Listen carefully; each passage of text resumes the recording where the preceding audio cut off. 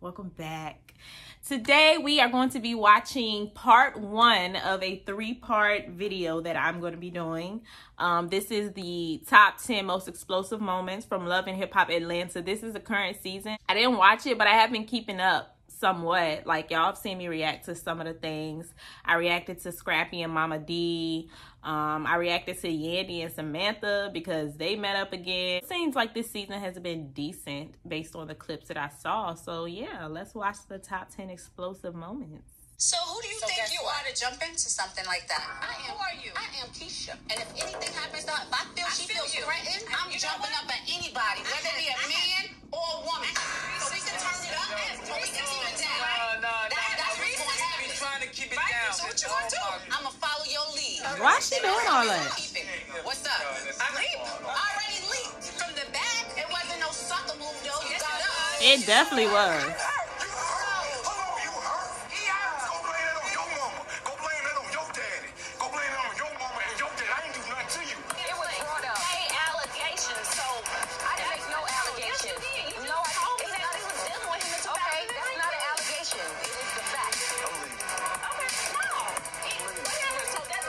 So Jock still cheating.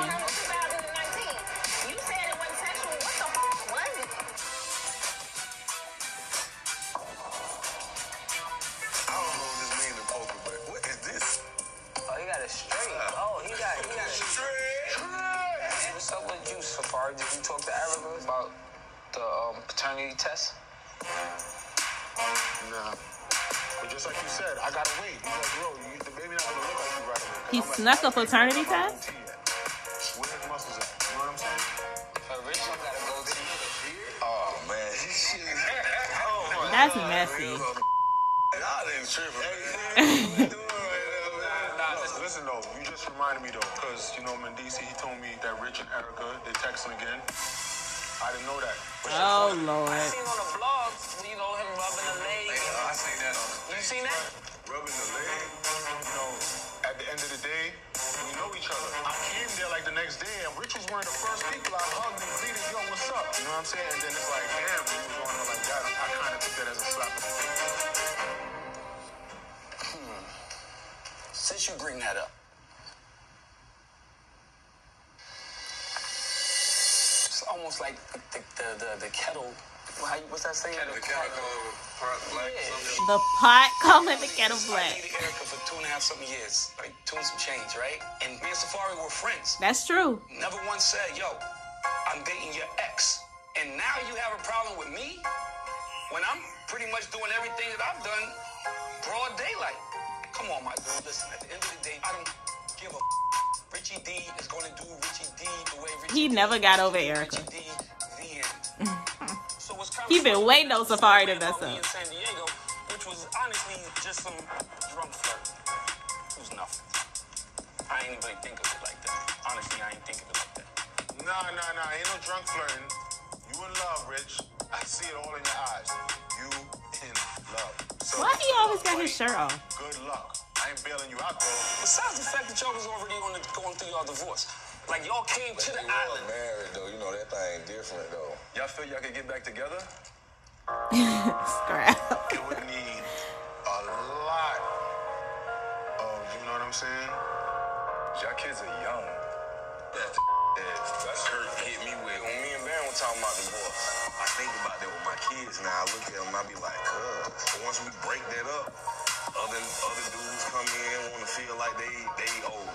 This is a party, baby. You know what I'm saying? Oh, he don't like you. Oh, yeah. Your kid. I think about that every time I want to pick up my bags and walk about that house, girl.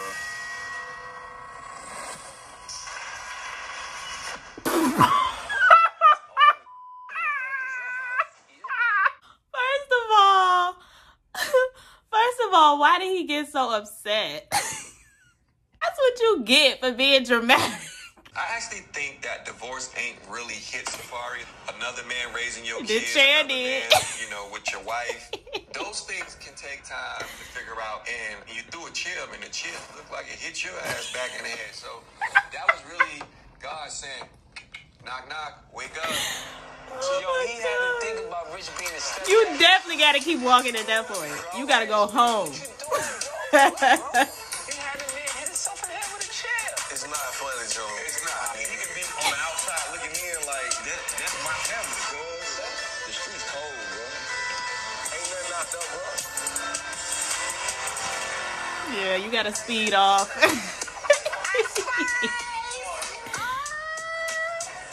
you for coming. Thank you for having me. Spice, I got a record deal. So this is Spice. This is the owner of the label, Legacy Records. Nice to meet you. Yes. Nice. Big up yourself.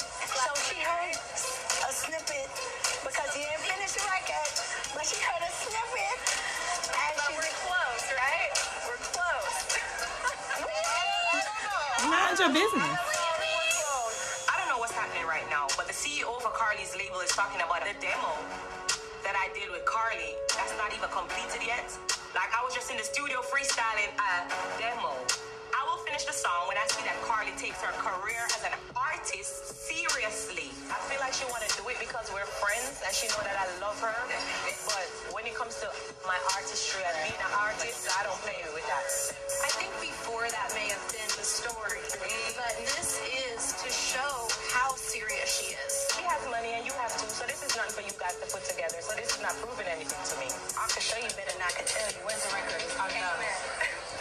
I did my part. I told you. I sit and eat and talk because I feel like we have a lot to discuss about this. She can do whatever she wants with her career, but when Why? it comes to my Why career, does the song CEO has to be perfect and done. in the mix? Do you think she's serious? Do you think she's really serious? She wanted to do the song with me for 2 years now. You send me the beat. I give you my part. You still haven't finished the whole song. You missed me. I go to the studio with you 5 times. Girl, I'm done. Stop playing with me. Not that many times. Now that's too much. Spice, I'm gonna play a little snippet of the song. But it's not ready yet, Carly. Just a snippet. It's not ready. I know it's not ready. I'm excited. Why is she playing it? I'm not happy. How dare you? How could you do this to me? This can make Carly or did break too me. much. Like, this is like a career sabotage for you to play my demo in front of everybody, the public, the media, the Everybody bobbing their head. I'm working on to be Grammy nominated this year, so I can't afford for anybody to hear enough of my lead song and have any bad press. Yeah, until you're ready to be a real artist, I'm gonna be out. Where did Spice go? What are you doing out here? I'm about to leave because I never want to really create a scene on you out there, you know. But I don't know about that song you will have. Like, I don't know if you're really ready, and you take it for joke, and you just appear the song and you're not ready, and you just you don't know. I just wanted to play a snippet of it so people can see. Her I'm just face. excited about it. I love it. Like, I just wanted to do a song with you forever. Carly, not bother with that foolishness there. I kill the song before it even ready to make sense. You're excited for the wrong thing, and you just be careful, tell the truth when you do that. No matter with the dramatic. No, Charlie, cut the. No matter with that something there. I just always want to redo a song with you.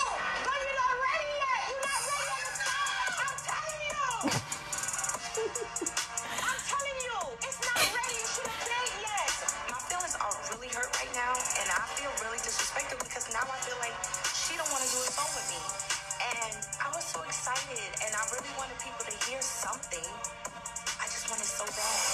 Just say you don't want to do a song with me. Just say it. That's not what I'm just telling you. The song. Just say it. Just so you can just say it. You want to do a song. I'm not even coming back to hug you. You're too dramatic. I'm not gonna come in back. I'm not hugging you. Yeah, Carly, you doing the most.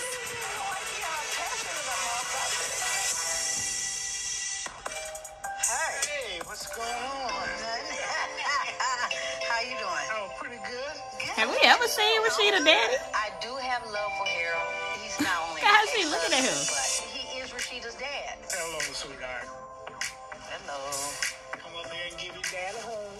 I think a meeting in person is important. Nobody can hang up. You can walk out and they can get everything out. What's up? Same old thing, same old thing. You can sit down. Okay, thank you. Appreciate it. What's up, y'all? I just been really feeling some type of way about you and Rashida's relationship. Okay. And I just wanted to bring you and her together. Well, you know, we've had a tenuous relationship for years, Yes. but we don't want it to end that way.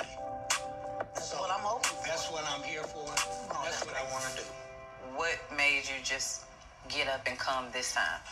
Well, I didn't feel like you wanted me to. Well, that's not true. Because it's always been an open door. No, it ain't been whenever always. you get. I don't have to invite you. You're my dad. Look, you know, Dang. a bunch of medical conditions, the timing wasn't right, and so on. They're not even starting off on the right This is one foot. thing I did want to say, that last phone conversation that we had. Oh, the one where you told me to go myself? You stay out of my life. I don't give Was I mad? Yes. But I apologize for that because that was the wrong way to handle it. But I think that there comes a time in your life where you can be man enough to admit your wrongs too. Hell, I am man enough. Oh, well. I say it when I'm wrong. But I'm not wrong about anything.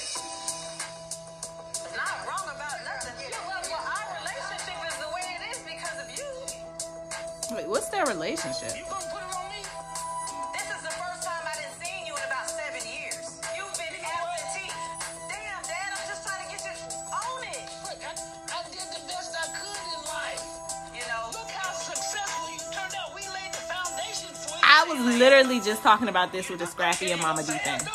I just gotta be 100. My dad. I was literally just talking about this with the Scrappy and Mama D situation. Like, they all, anytime you bring something up with a parent and you tell them and you try to explain something to them, they're talking about what they did do. Oh, well, I did the best that I could and I tried. And, well, you know, sometimes the best just wasn't good enough.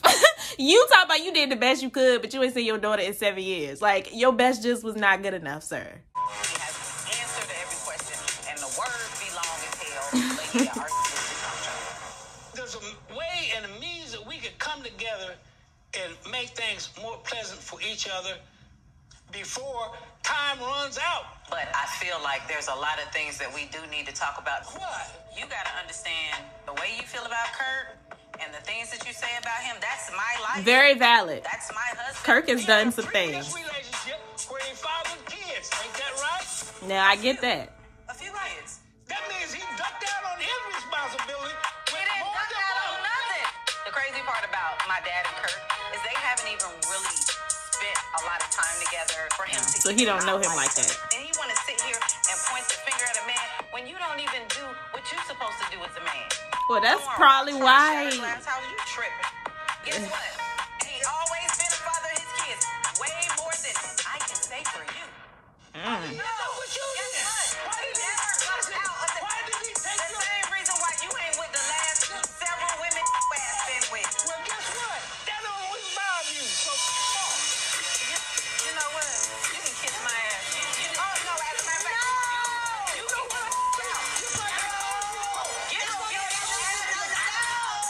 Oh, Lord, this is bad.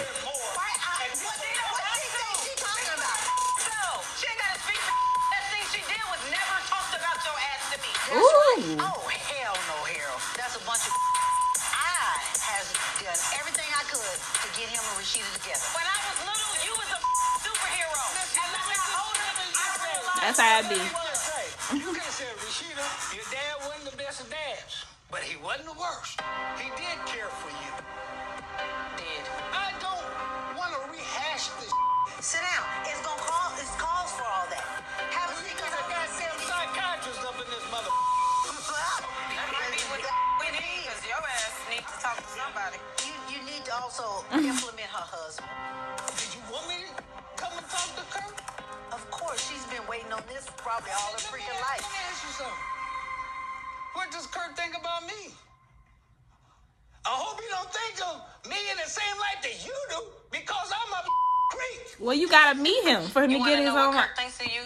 Y'all talk about it. I Yeah. really don't give a what he thinks about So me. How you what? like that? Why? But why? He did some to hurt you. Yes, he did. More so than I could ever do. Yes, we have had our problems. Why are you If comparing? You want to talk about it? Yeah, we can talk about it. We went through some. He had a baby with another person. Yes, Okay, he did. yeah. We went through a lot, but I've been married to this man for 22 years now. You think Her father sounds you jealous and her of didn't Kurt. last 1 year? Come on, dog. Like, the reason why you drove here is because you know you wrong. It's like talking to a brick wall that talks back to your ass. Will you please come to dinner tomorrow? With who? Why does it matter? I might not want to be in the mother company.